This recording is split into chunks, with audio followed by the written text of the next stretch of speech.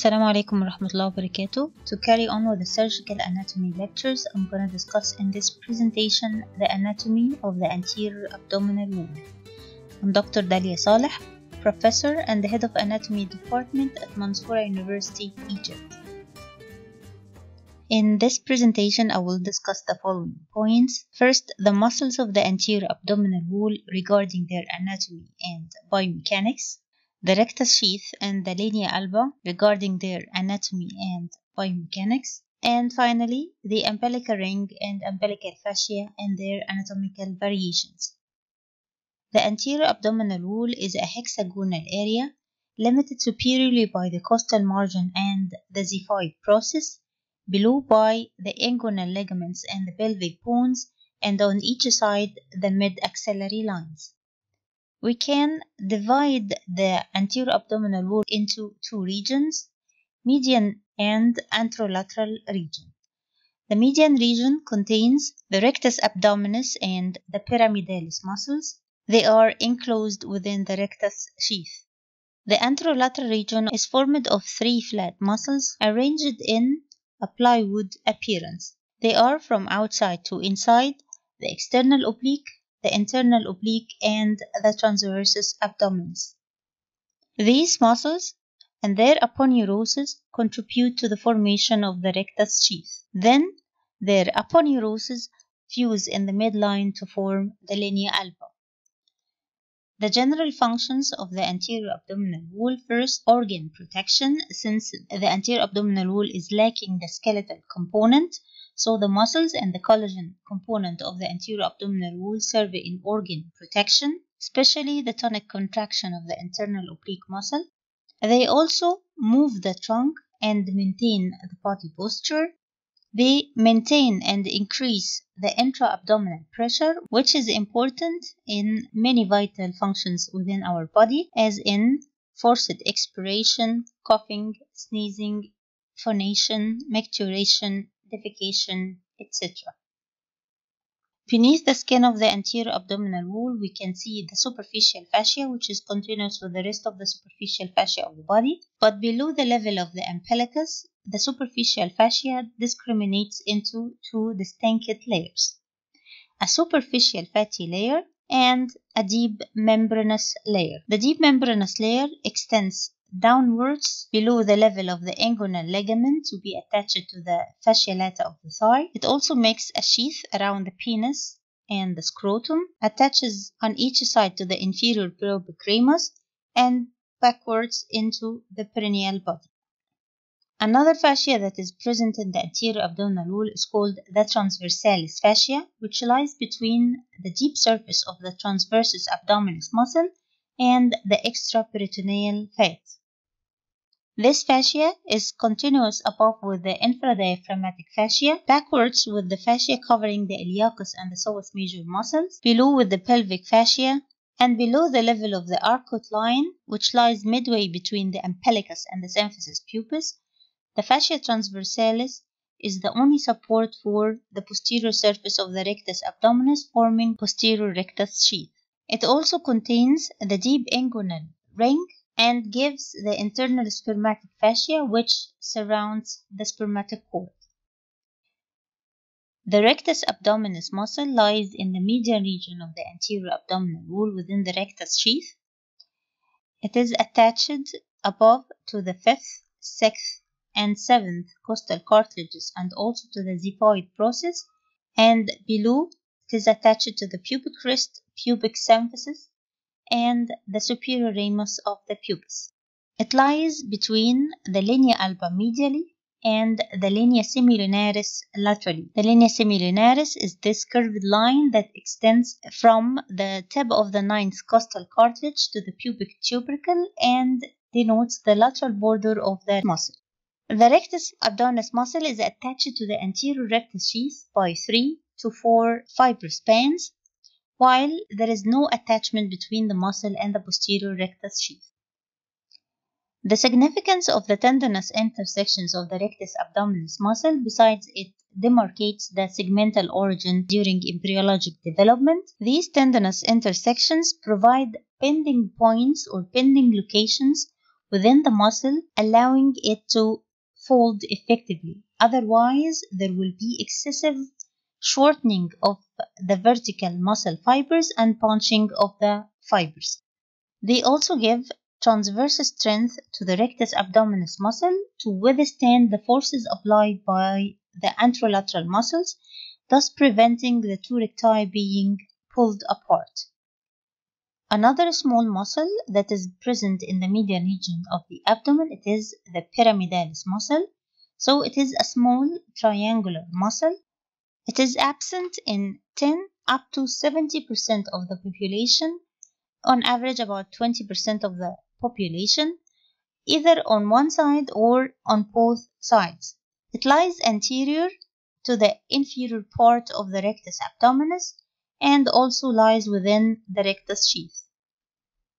It is attached to the pubis and the pubic symphysis and inserts at the linea alba, midway between the umbilicus and the pubis. It tenses the linea alba, so it acts like a facial tensor, together with the pectoralis major muscles, which send myofascial extension that is attached to the linea alba from above.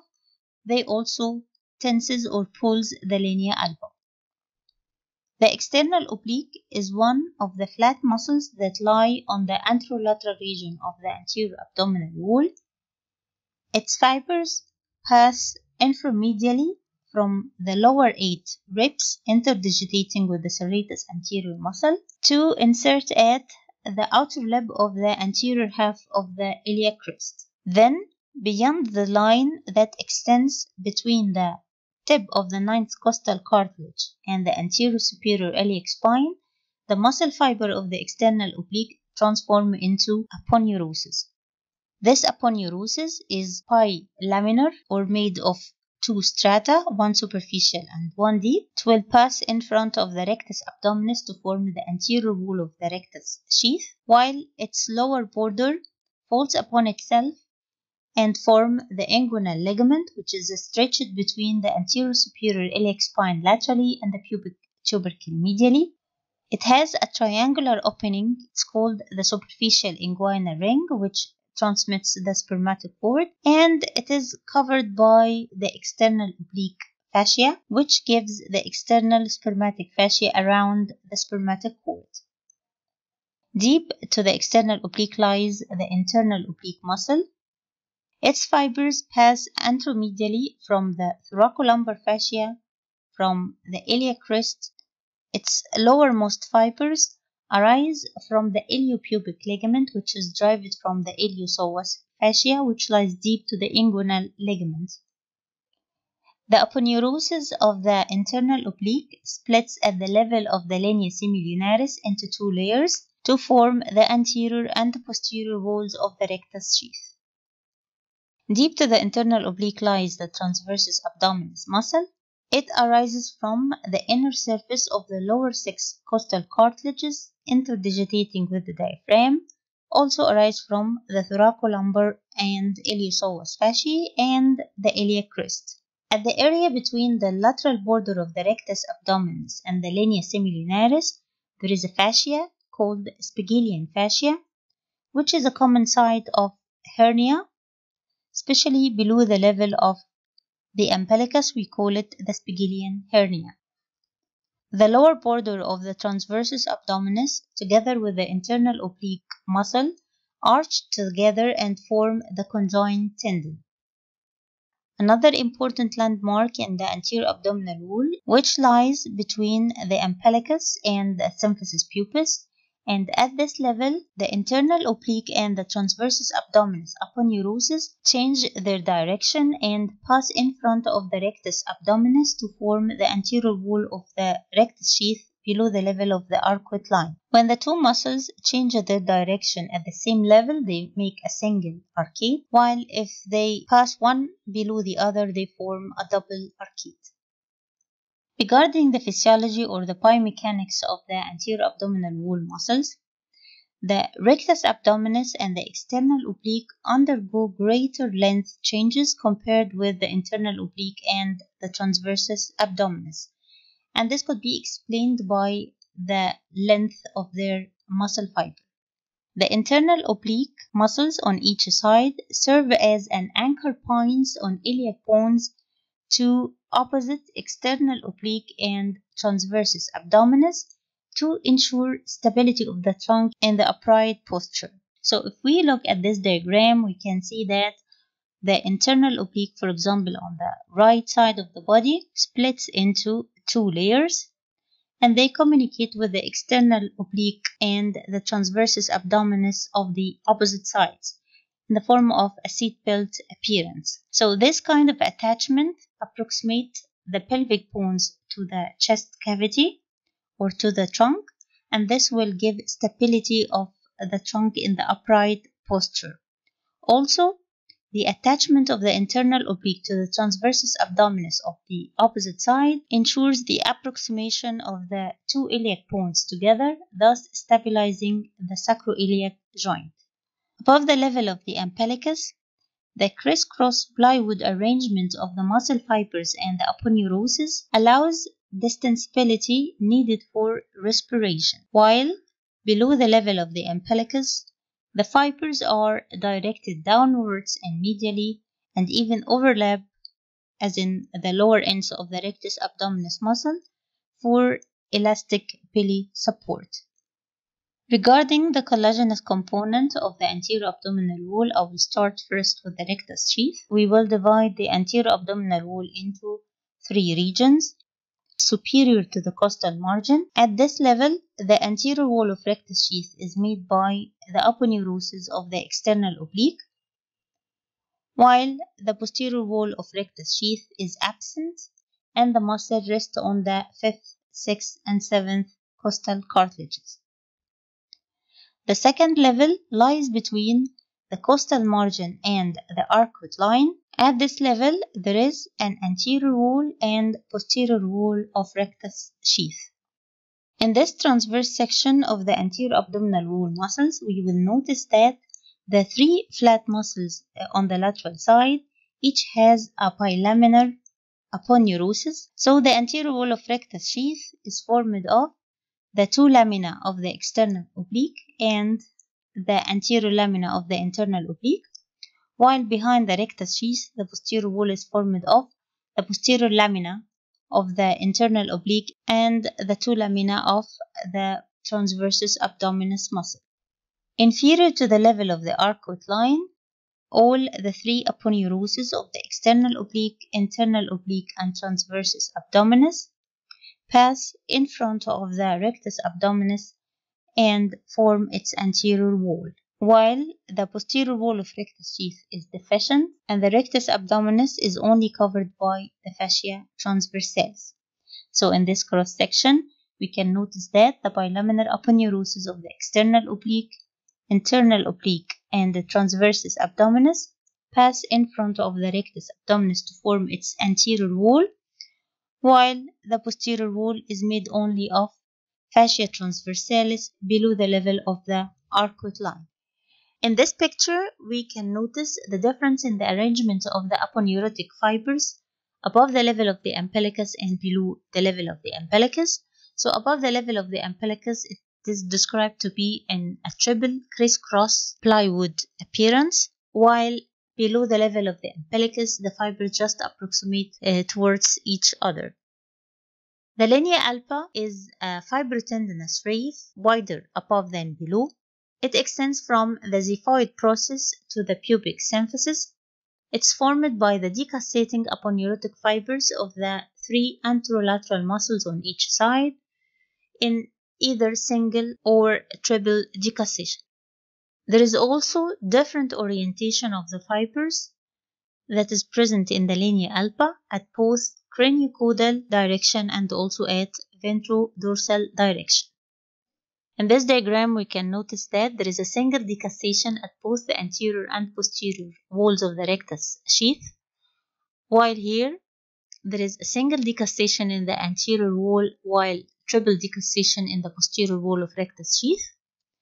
And here we can notice triple decussation at both the anterior and posterior walls of rectus sheath.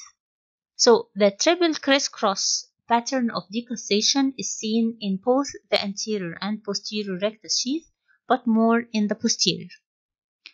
The anterior sheath is more resistant to traction below the arcuate line, but less resistant to pressure above it, while the posterior rectus sheath shows similar resistance to traction above and below the umbilicus, and also slightly less resistant to pressure in the region of the arcuate line. In this diagram, we can see the arrangement of the aponeurotic fibers in the linea alba. So in the ventral layer of linea alba, there is oblique arrangement of the collagen fibers, while in the dorsal layer, there is a transverse arrangement of the collagen fibers, and then it is covered by an irregular layer of collagen fibers. Also, the elastin fiber layer that is present in the linea alba intermingle with the collagen fibers and ensure their elastic recoil. This architecture or arrangement of the collagen and the elastic fibers in the linea alba led to an anisotropic mechanical behavior with more compliance in the vertical direction and higher stress in the transverse direction. If we compare the supra and the infra-umbilical parts of the anterior abdominal wall with each other, so at the supra-umbilical part we have a tight skin, while a lax skin at the infra-umbilical part. Less subcutaneous fat in the supra-umbilical region, while the subcutaneous fat in the infra-umbilical part is more abundant. The linea alba is well developed at the supra-umbilical part of the anterior abdominal wall, while it is weakly developed below the level of the umbilicus. The external oblique aponeurosis is weak at the supra-umbilical part of the anterior abdominal wall, while it is strong and well developed at the infra-umbilical part. Above the level of the umbilicus, the anterior and posterior rectus sheath are present, while below the level of the umbilicus, the anterior rectus sheath is only present, while the posterior rectus sheath is deficient. Above the level of the umbilicus, the two rectus abdominis muscles are separated, while below the level of the umbilicus, the two rectus abdominis muscles are close to each other and even overlap. So these structural changes are reflected on the function of the anterior abdominal wall above and below the level of the umbilicus. Above the level of the umbilicus, it is called the parachute area because of the triple crisscross arrangement of the muscle fibers and aponeurosis. This allows distension of the upper part of the abdomen, thus supports the respiratory movement. If there is failure of support of the upper abdomen in this region, we will end up with hernias like the epigastric hernia, the umbilical, and the paraumbilical hernias. While below the level of the umbilicus, it is called the pelvis support area, and the main function of the muscles and fibers there is to support the lower part of the abdomen. If there is failure in this region, we will end up with direct or indirect inguinal hernias and also femoral hernia and Spigelian hernia as well. For the umbilical region, let's see first this diagram which indicates the umbilical region at the fetus. This is the anterior abdominal wall and this is the attached umbilical cord. What concerns us here is that we have two umbilical arteries. They lie on each side of the urinary bladder. Its apex is attached to the urachus, which passes inside the umbilical cord. We also have the umbilical vein, which will pass at the free lower border of the falciform ligament in its way to the liver. After birth and falling of the umbilical cord, the umbilical ring is formed. It is a fibrous cicatrix that represents the area of fusion between the median umbilical ligament or the obliterated urachus and the two medial umbilical ligaments or the obliterated umbilical arteries. The round ligament of the liver, which is the obliterated umbilical vein, traverses the umbilical ring and passes superiorly within the falciform ligament on its way to the liver. For the anatomical variations which is present in the umbilical ring region, In about 74% of the population, we can notice that the round ligament of the liver is continuous with the urachus and is attached to the lower border of the umbilical ring. In about 24% of the population, both the round ligament of the liver and the urachus splits into two branches to be attached to the upper border of the umbilical ring and the lower border of the umbilical ring, making two triangles, and this arrangement could be linked to the supra and infra umbilical hernias. In less than 1% of the population, the round ligament of the liver splits into two branches. Each is continuous with the medial umbilical ligament and has no attachment to the umbilical ring. For the umbilical fascia, if we look at this diagram, this is a longitudinal section of the anterior abdominal wall showing the umbilical ring region, and we can see the layers forming the anterior abdominal wall at this region. So we have here the skin, the subcutaneous fat, the linea alba, the median umbilical ligament, and the round ligament of the liver, the fascia transversalis, which thickens behind the umbilical ring to form the umbilical fascia, and behind it lies the peritoneum. So the umbilical fascia is a thin fascial layer that extends between the medial umbilical ligaments. It extends inferiorly to become continuous with the visceral fascia enclosing the urinary bladder. It has many anatomical variations, so it either completely covers and supports the umbilical ring from behind, or only covers its upper part, or its lower part, or in some cases it lies away from the umbilical ring, and this is probably associated with umbilical hernia. This would be the end of my presentation. Thanks for listening. If you like it, please do not forget to subscribe, like, and share, and do not forget to hit the notification bell so you can know if I upload another video. Please feel free to leave a comment below. See you in the next video. Thank you.